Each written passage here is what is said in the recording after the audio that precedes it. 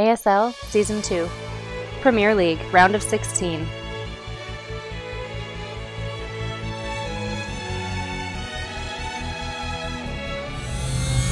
Pride.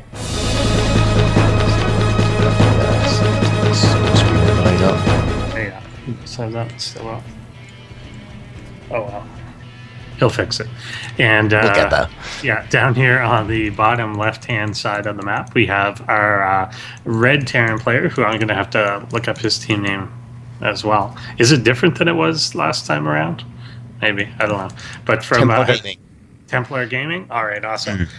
So from Team Templar Gaming, oh, that's cool because he's got like almost like a Templar Knights type crest. This is the decal. Oh yeah. Yeah, that's kind of cool. So anyway, from that team, it is Boomerang.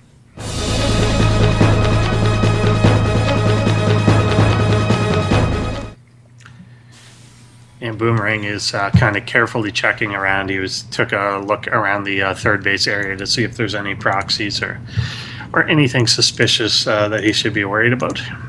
He's no fool. Factory, exactly. But that said, he is going to send a CV over there. Is he going to do it, you think? No. It's 3 in the morning. Forgive me. I thought that Pride was going to chuck down a factory. That's what I thought too. He went over like quite deliberately. Yeah, it looks mad sneaky. Yeah. But then in the end, it was not to be. The gas too. Yeah, like he went there right as he had 100 gas, and I definitely thought that's what he was going to do. But oh well, it is not. And yeah, we get Pride starting to expand. I actually just found out a few minutes ago that I've met Pride in local tournaments, but he was under a different username at the time. So, but he's come out to several of the Toronto tournaments.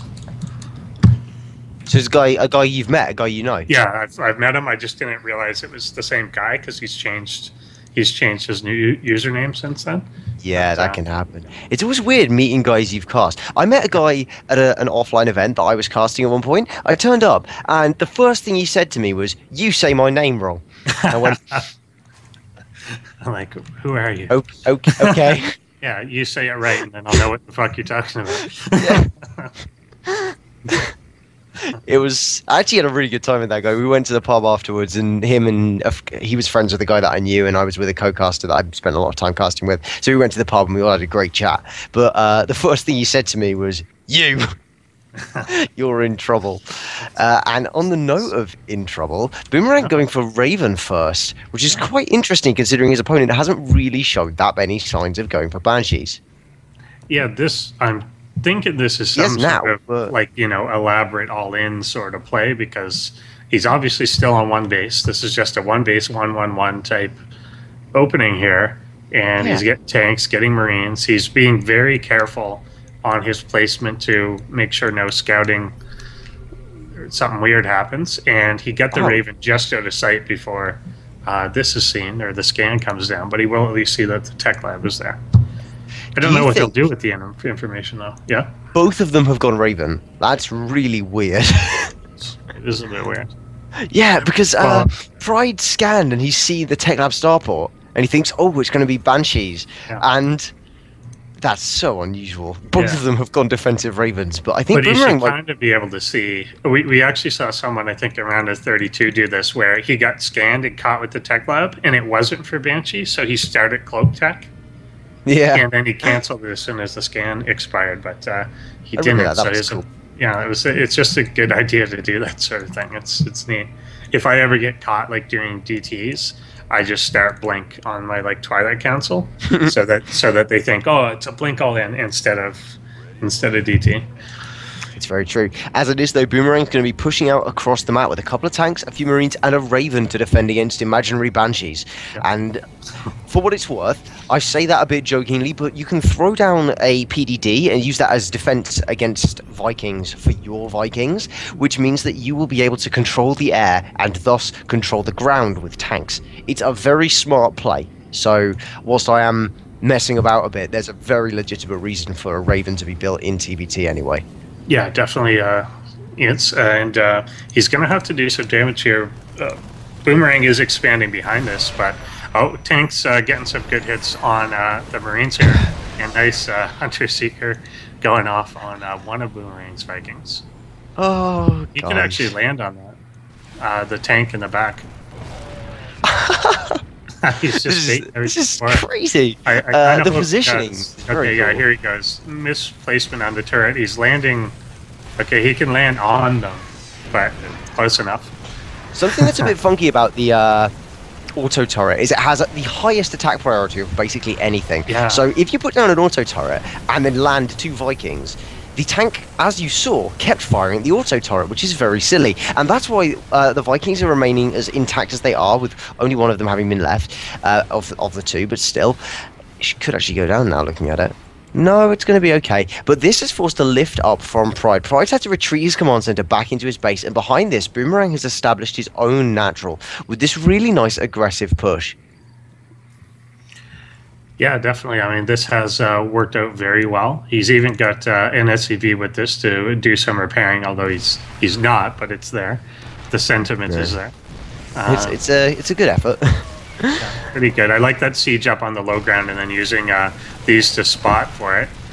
Oh, and, nice. Yeah, tank getting sniped off by that turret again. I think they count as casters is why they get that priority, which is weird because they're not casters. They're the result of a cast, but I think that's the way they're prioritized. That's very strange, but interesting, certainly. Boomerang now losing his air dominance, though, it has to be said.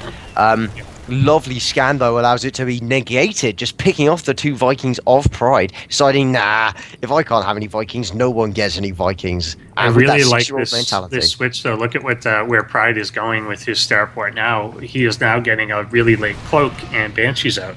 Banshees are excellent against tanks. He will clear up now in the natural base and take it back over. He's getting a 3rd command center on the way. And, this drop will come in and actually see that Cloak is on the way and be able to drop in the mineral line. Well, it's a question whether Boomerang's paying enough attention, because just because something gets scouted like that, I think he should. I mean, he should see it, but it's a question of whether he understands it. He'll actually see one come out if he's paying attention.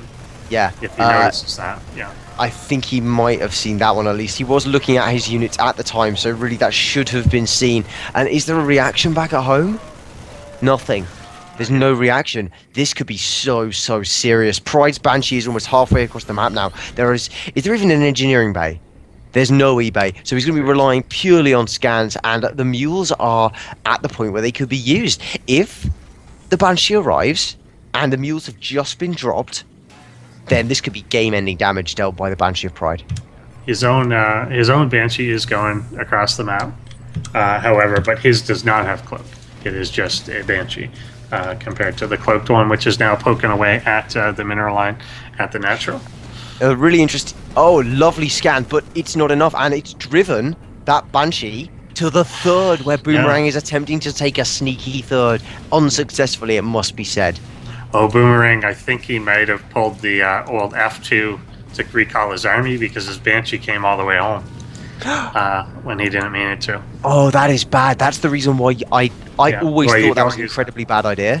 I know. And I've never used it.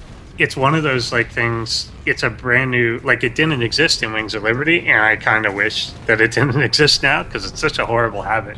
I like that it exists, but it's not a habit that I've ever used. I've used it once. It's a bad habit. Yeah, I've only used it once, and it's in the last time I ever laddered, and it was because I just had no idea where I think it was observers. I had no idea where my observer had gone, so I just went fine. Grab or something, yeah. It's a good base trade key. Just I'm bringing everything. Fair enough, if that works. Boomerang building his 3rd command center, in his main now, rather than in the actual 3rd base location, which is probably a little bit safer just from the off in the first place. That could be considered good practice to go for. But Boomerang is teching up and has a really nice macro position to be going into this game, especially considering Pride is yet to establish the 3rd base. With these forces moving out from Boomerang to establish map control as well, he's actually going to move straight to it. I think he could deny this 3rd base. Yeah, the Marine's going to be able to deny the 3rd. That's really funny. Is he going to sit under it? There's a Banshee flying by. Yeah, he will get under it enough. Good try. Get out of your entire building. Yeah. It always made me sad that you couldn't. I always felt that if there was a borrowed, like a borrowed Ling, I really feel I should be able to build a Nexus on it and suffocate it. But that's just me. Yeah, exactly. Boom, getting the Banshee that was trying to go on by. I also think Interceptor should be free. So. Yeah. Totally. Why would they not be? Come on. It just seems fair at that point. Oh, this tank just in the wrong place. Just so close to the edge of range there. Yeah. Not quite. Pride has a good defensive position at this point, but he also has the lead in upgrades. So the longer this goes on, the greater chance that Boomerang could be allowing himself to walk into an upgrade timing. He's losing so many tanks for no reason as well. He's just bringing them just that little bit too close. I think he was trying to get an angle on the Marines on the far side, but stepped in over into the danger zone. Nice drop in the main. Yep. Coming out of Boomerang. Picks the gas off. Picks a few things up. Going after the reactor here. Doesn't end up finishing it off on the... That's nice. I would have liked to have seen these forces dropped onto the tanks, but instead he's actively trying to drop Marines on the SCVs. He's trying to do it on the SCVs, yeah. Yeah. Boom. Yeah. Very cool play. Killed by this. Gonna leave and go home now, but I'm not sure how many died there. Only 4 SCVs killed off, it seems. But it was quite an annoying attack that denied a lot of mining time. And behind this, Boomerang is getting the 3rd established, still with a 20 worker lead over his opponent.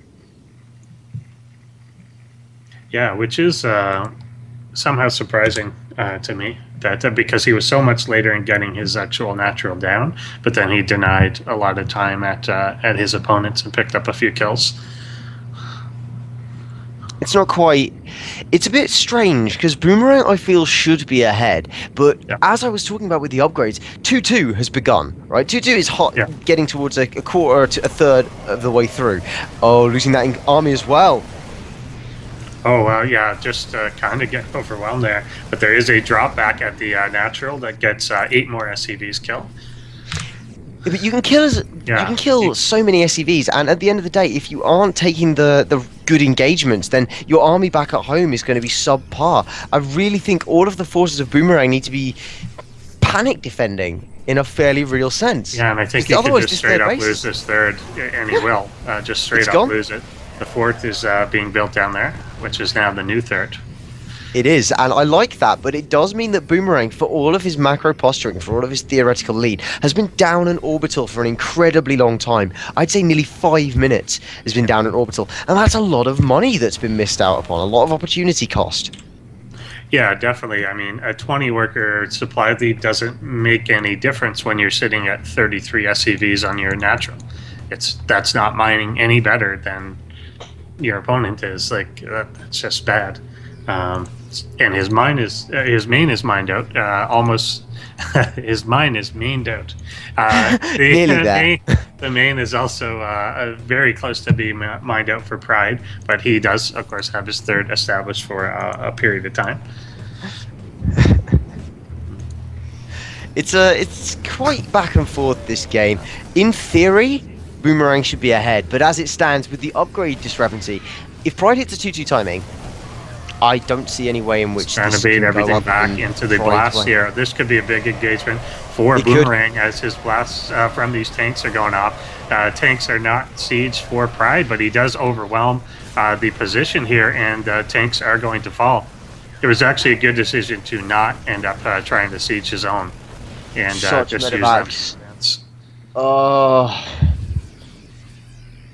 that's not good. Losing all of those medevacs, that was kind of his advantage at this point because he was down on upgrades. He had a greater tank count, but lost all of them due to just nothing dying on Pride's side of things. And Pride took the superior engagement at the end of it all too. So at this point, Pride, even though he's been down on macro for basically the entire game, he's going to lose all these SCVs that... Oh, no. I don't know what they were doing. They're just mining off the wrong patches, and that's just going to tip him off to the fact that this 4th base exists. Can't even lift off anymore. Yeah. Yep, can't even lift off anymore because it's a planetary fortress. Yeah, he will get into a position to just siege it up, not being too hasty or aggressive. Boomerang Gonna try and get into a position to stop this, but I don't know really how he can. It's going to be incredibly difficult. There are so many medevacs, and that could play a part. This is a decent engagement for Boomerang as well. Yeah. But not if he loses that tank. That's the strength. That was his only strength. Yeah, it does get taken out, and superior upgrades here are just gonna reign over the superior heal. Rushing through. One eBay does not beat 2 eBays. No. Not unless you're going for something very special, very unique, and it just hasn't worked out. It ends not with a bang, but with a whimper.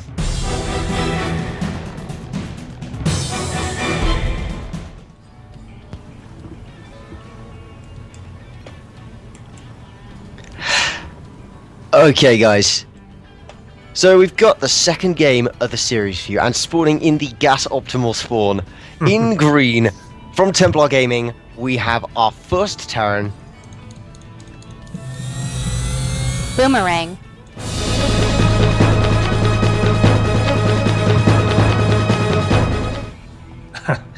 And now up here on the top left-hand corner, who is now sporting the caribou with a maple leaf or something on its head. It is our yellow Terran player. It is Pride. I like that. It is a very almost maple leaf reminiscent antler that he does have. He looks dashing and handsome. And I think it's a Mountie as well. Really? It's a caribou that's been deputized as a Mountie. You know what's weird? I just noticed now. I don't think I've ever taken a close look at it. When you look at these, like the spinning decals on the base, they don't actually spin around. The graphic randomly just like flips at some point. Yeah, you see that a lot though. Yeah. On a lot of things, it's just double-sided. It's all right. I guess so. It's just they're transparent though, so it's hard to see it as like transparent double-sided, because then you should see the imbalance on the other side. You know, I don't know. Yeah. Yeah. I guess. Yeah, I've never thought about this in this much depth before this point. I mean, but now, Blizzard quality assurance. What the hell? Yeah. They're too busy making Widow Mines like splash radius 12 or something. What the hell? Yeah. So Boomerang has taken one of those very efficient gases already, and what a great guy! He can't go wrong in that base. No, both of them are fine. Yeah, and look at that garbage gas taken by Pride.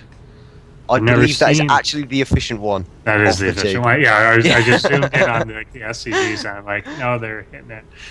They're hitting it like that one's all right. That's okay. Yeah.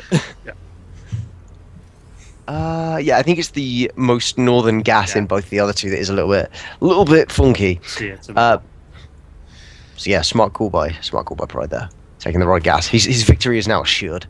Yeah, that's the way to do it, guys. Screw macro. There was actually a really long time where I never saw anyone lose if they were in the bottom base. No, if they were in the bottom base. I never saw anyone losing the bottom base. I only saw Protoss win if they were in the bottom base. I never saw. In fact, I'm not even sure if I've even seen a Protoss win if they aren't in the bottom base to this day. I just stopped looking for it, mainly because I got told off for looking for it every time. But on that note, I should probably stop. At least get to see the CC is down, but taken out shortly after that. Starport is coming down for Pride, as well as 2 Hellions. And Starport on the flip side as well, and he's got his right next to a idle tech lab, so it looks like Boomerang may be going for Cloak Banshee again. Yeah, he is lifting up, so he will make the swap. Well, I don't really mind the decision to go for Cloak Banshees on this map. It's quite a popular map. Oh, he's doing the thing again. He's lying. Yeah. He's like, you thought I was going Banshees? No deal. I don't know why. I'm not sure why.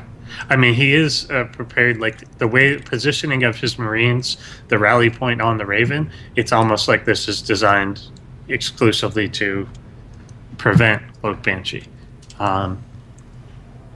Also accomplishing the same task as a scan. Yeah, true. I really like the idea of proxying on these kind of little overhang locations that don't really serve any purposes other than to hide stuff. Yeah. But I guess in a map like this, it's kind of, in a TVT, not worth proxying because you need to be defending from behind. You have to always be prepared in case your opponent is proxying 3 starports. Oh, no. Okay, so this big Hellion Marine push is going to be shoving up Boomerang's ramp. It's pretty good. And I'm kind of wondering what Boomerang intends to do about it. Yeah, it's this is actually just really deadly looking here. Whilst we've been examining the map and chatting away about that, unbeknownst to myself, there's a lot of Hellions that have been made here. Yeah. And Hellions are quite good. Even pretty against good. this tanks tank. Here, yeah. I mean, tank pretty good, obviously, but if there's just enough damage done on the SCVs... Get up, go to the next, but he wants these SCVs so bad, and he's getting... I think this is ultimately probably the right choice. Possibly, to just kill 15 SCVs. I think so, but I think if he'd gone for the tank, he could have just killed it and then killed all the SCVs. Whereas instead, now the tank is... Oh, with that on siege.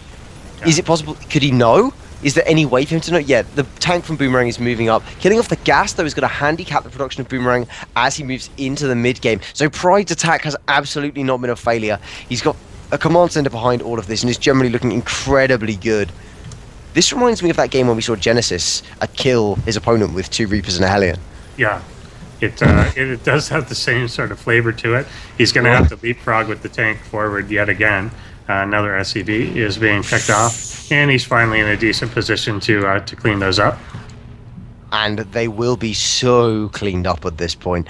The tank doing sterling work, blasting away, and now finally the base is defended, with Boomerang having just sent all of his SCVs down to the natural to keep them alive and safe. And that is good. That unfortunately the first half of them are not very alive or very safe. No, they're with God now, and and we got a big worker lead. Certainly for with you. Look after them. Exactly. They've had a tough life. That's it. Yeah. Don't make them be quiet. That command center 60 seconds is 1 hex off. That 3rd command center for Pride is 1 hex off. Correct. I hate it when people do that. Yeah, I know. That's what I told you. Yeah, it's brutal. It's just there's a thing that tells you exactly where to put the damn thing. So I don't like it. Yeah, you can see it. You can see it. Like just these mules so inefficient. You don't like inefficient gas. I don't like inefficient minerals. We're resource mongers or something. But resource mongers. But yeah, Pride is so ahead, obviously, in this. The really cool part, there's still that one Marine just chilling out in the back of the base, and the and the tank is like, it doesn't know what to do. He's like waiting for this auto turret to like just time out. So in about a minute and a half, he's going to be able to attack Marine in the back. Yeah. If that tank is moved, then he could kill 1, maybe even 2 SCVs. He could. There's a really good one. There's like 2 damage. There's 1 SCV with 3 hit points and 1 with 17. He could definitely get 20 damage done. Easy. It's 4 shots. That's an obscene amount. I think this is a clear case of nerfs on the horizon. Exactly. But as it stands, Pride is looking... He's currently in the position that Boomerang was last game. He tried to... He tried to get by the auto turret, but the auto turret wasn't having it. So he's safe again. Yeah. It's a good effort. But yeah, I'm just looking around, and we're seeing that Pride's got the double upgrades once again. So Boomerang doesn't have that flip side of things, but in this game, Pride's got great SCVs, has got superior upgrades, has got a really strong army count, and Boomerang is going to have to hit some kind of timing or do something big, make some big plays to really get himself back into this if he wants to stand a chance of winning this game and not going through to the loser's bracket. Yeah, for sure. That is true. Yeah, he's really fighting uphill by a fair bit at this point. That auto turret has expired. This Marine could be raining down hell anytime now. It's coming. I hope so. The storm on the horizon. It'll be awesome. Marine going to come out and kind of scout around this Xel'Nagitar and get picked off and see the force that is on the move. He's going to have the tank count is still in Boomerang's favor by 3, so that definitely makes him harder to actually attack into as he tries to get his third base established. And it looks like he's going to run off for a drop as well. And there's not really turrets or tanks actually in the main or natural of Pride. So if there's one area that he's vulnerable, it's the fact that this army is just so far away from home that he may not be able to muster defense. And this, the Marine that was in the back of his base came in and did indeed kill 3 SCVs. That's amazing. Yeah. I'm so pleased. That Marine has made the whole exercise worth it if it wasn't already. And it was worth it already. Yeah. What great stuff. I'm just looking at the... Yeah. There's some good maneuvering around the map at this point. Pride just has total map dominance, but he missed that little spot where the medevac sneaked in. Is he going to pick up? No, he goes the other way. He gets it! Oh, loses it. Those barriers on merry-go-round. That could have actually... Yeah, I know. I hate that crap. It looks like you could get away, but you can't. There's like invisible walls. No. Air force fields. Yeah, that's a shame for him because there was definitely room, I think, to get some damage done. Had he gone right into the main, I think it might have taken a little bit longer to respond. But of course, he can't know where and when everything is. But he can't, not without a sensor tower. When of course he just does. And in fact, there should be one of those now going down in the natural to prevent such glaring errors in the map vision going wrong. Because at this point, if we look at Pride's vision, he can see every base, and he's actually attacking into one of them, which helps. So he's getting an extra base. He's going right after this. There, takes it down. Tanks are being cleared out here, slowly but steadily. There were Hunter Seeker. Will it go good? All right. He picked it up. He picked up the tank it was locked onto. Awesome. That's fantastic. But at this point, Pride smells blood. He's busting up the front of the natural. He's got his tanks. He's going to rock in. And there's so little left for Boomerang with this siege up of the tanks. If he chooses to siege up, he's not even choosing to siege up. He just goes, nah, SCVs ain't no thing for my tanks. Busts them down. Takes out the natural command center as fast There is a huge drop for Boomerang back in the third, but I don't think this is going to matter. He is still outnumbered, and Pride will win yet again. So.